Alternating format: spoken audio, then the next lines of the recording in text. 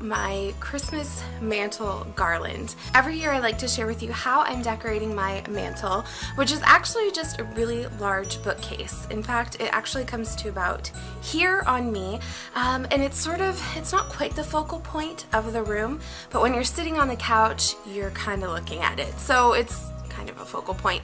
And I treat it as my mantle, so I like to decorate it up for each of the seasons. And Christmas, of course, is no different. So I'm going to share with you how I inexpensively put all of this together, and hopefully you'll get a couple ideas. I know when you see this video, most people have already finished their decorating for Christmas because it's in a few days. However, I know that some of these videos get picked up in the following years, and I also just kind of want to document it for myself so that I have those memories to look back on and see how I did things year to year. So without further ado, let's get into the video. So this is a look at this year's mantle. I sort of wanted to go with kind of a winter wonderland, frosty kind of look. As you can see, this is a really large bookcase, and in relation to the room, I have a large window here. And then we have our armoire right here. This is where our television is, a tree, and then we head on out into the hallway. This year I decided to get a new garland. This garland is a flocked garland. It came from Joanne Fabrics. It was originally $15, but I actually picked it up for $7.50. It was 50% off. Now, the garland itself was very skinny, so I just doubled it in half to give it more of this thicker look. Now, when you are doing anything with a faux tree or a faux garland, you want to make sure to fluff your pieces. There's nothing sadder to me than an unfluffed Christmas tree or an unfluffed garland. So all you're just going to do is pull your branches apart. You want it to look as natural as possible, as natural as, you know, fake garland can look in a person's house. But definitely do not skip this step. It takes just a few minutes. If you have a lot of garland to do, I would recommend putting on a pair of inexpensive gloves and just using those, because sometimes these branches can be a little irritating to the skin. Next, I added a strand of Christmas lights. So these are just regular warm lights that you can find at Walmart or Hobby Lobby, any of the stores that carry Christmas decorations. These were just about a couple dollars for a 100-foot strand. And I wove it into the garland. I did my best to kind of tuck in as much as possible so that you don't see the green string. Next, I added this gold glittered mesh ribbon. This ribbon is wired, so it holds its shape. And I actually picked it up at Michael's craft store last year on after Christmas clearance. It was probably just $1 or $2. You can find a lot of ribbon at this time of year at really, really great prices. I tend to wait till it's at least 60 or 70% off to get the ribbon that I would like, and I always seem to find something that will work with my decor. Now with my ribbon this year, I just allowed it to really naturally kind of just tuck into the garland itself. I did not twist very much at all. I just kind of let it unroll from the spool itself, and then just kind of tucked it and laid it on top of the garland. Now, I added some snowflakes to my garland last year, and I loved the look so much that I decided to go again with it this year. These large snowflakes came from Hobby Lobby a couple of years ago, and I just simply tuck them right in to the garland itself. The snowflakes just stick right in, and they hold very well. So what I did is I put one at the end, I stuck another one on the other end, and then what I sort of did is I added another one on each side here, and one in the middle, and then in between these two snowflakes, I added one on the bottom. And again, all I did was just kind of tuck it up into the garland itself, and it holds. And then I have another one here. So it kind of goes outer edges, down, up, down, up, and then the ones on the end. So I'm all about inexpensive decor, and I think that you can find some beautiful things at places like the Dollar Tree. And in fact, that is where all of these balls came from. They have these great tubes of ornaments, and I love to snag them up at the beginning of the season because they tend to sell out at my Dollar Tree. And I found these kind of gold champagne balls. They're not a true gold. They are a bit more of a between a yellow and a champagne kind of color. And then I added a couple of these snowflake balls into the garland as well. The glitter balls are my absolute favorite. I just love how they catch the light. And I love that these snowflake ones kind of play off of the snowflakes in the garland.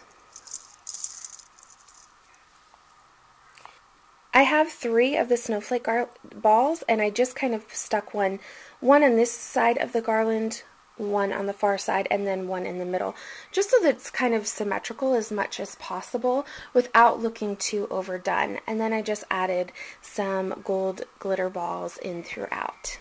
And that's about it for what I did for the actual garland itself. Now let's just take a look at the rest of the decor on the top of my bookshelf. So this piece in the back is actually something I've had for years and years and years. I probably had it 12 years. On the other side is actually painted a very rustic American flag. And because it just didn't go with my decor all of the time, I was struggling on where just to tuck this away in my house. So I decided to chalk paint the back side and add it into my regular decor. So I put this up for my fall mantle, and then I decided to use it as the backdrop for my Christmas mantle.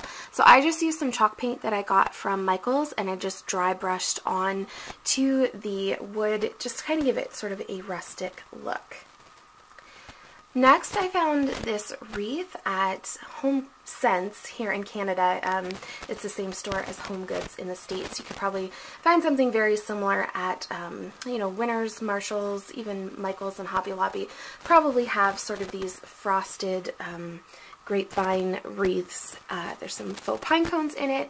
This was only $25 and quite a steal compared to some of the other wreaths I was seeing that were more like $40, so I snagged that up. I had a gift card that I had from Christmas last year that I hung on to and was able to pick up a few things this year for my Christmas decor. So this piece right here is something that I picked up last year for my Christmas decor, and if you saw my garland video from last year, you will know that this was sort of the centerpiece of my kind of mantle look last year. I love, love, love, love, love this piece. It is probably one of my favorite Christmas decorations. It's one of these cardboard houses. It's got the frosty trees. It does actually light up. Now, one thing that I do with some of my pieces here on my mantle, a tip that I will pass along, is that things can get very lost in this sort of a space. So what I do is I actually lift up a lot of the pieces onto little risers. And what I did with this one, this is actually a sign that I have that I kind of move around my house, but I had taken it down for my Christmas decor.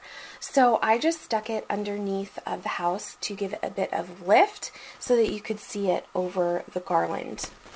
Then I picked up these wooden, sort of frosty looking pine trees from Home Sense as well. I also saw them at TJ Maxx in the States. I think they were $16.99. Let's see. Yes. They're nice and heavy. And again, like I said, I had saved a gift card to pick up Christmas decor that I got for Christmas last year, and I used it just to find the perfect thing. So I ended up getting 2 of those, and I flanked the mantle with those. And then I got this frosty tree from TJ Maxx. As you can tell, I really love frosted things. Flocked, I guess I should say, flocked. And I loved how this pot, or how this tree was in this faux birch pot. We have birch trees in my backyard, and they're just always so beautiful. Now this tree was about the same height as this, and I wanted to fill the space a bit more. So I just flipped over a crock that I use in my regular decor, flipped it over and used it as a stand to put the tree on. And lastly, because I cannot go without having a Scentsy warmer in my home, I have used this green hand-blown glass Scentsy warmer. The base of this warmer is like a faux birch, and it's also on a stand as well, so it's kind of lifted up off of the bookcase so you can see it a bit more. You can kind of see that the glass is actually a green color, and it mimics the green in the garland as well as the green here in the trees and the green in my my wreath as well. So it just kind of all blended in perfectly. Another feature that I added this year was actually to hang our Christmas stockings. I have never done this before. Usually I just pull them out on Christmas Eve so that Santa can fill them up with some goodies. But I decided to hang them up this year, and I really love how they turned out. Now I do have an entire video on my channel, a quick craft project on how I kind of decorated these. I'll give you the quick tutorial here.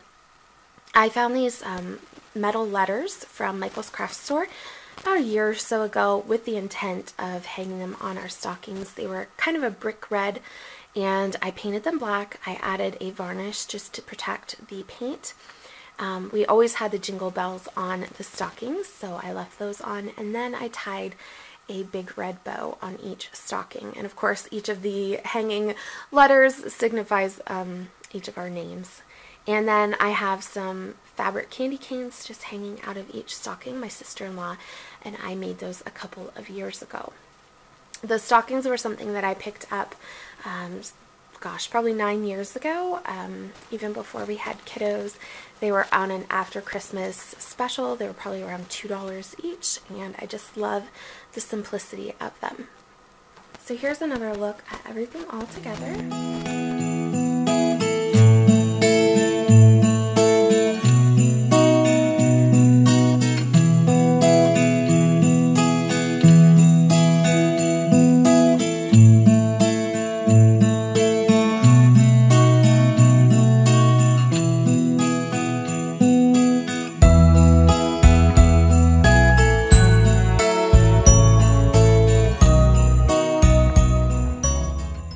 Thank you so much for watching this video. If you did enjoy it, please leave me a thumbs up. I would really appreciate that.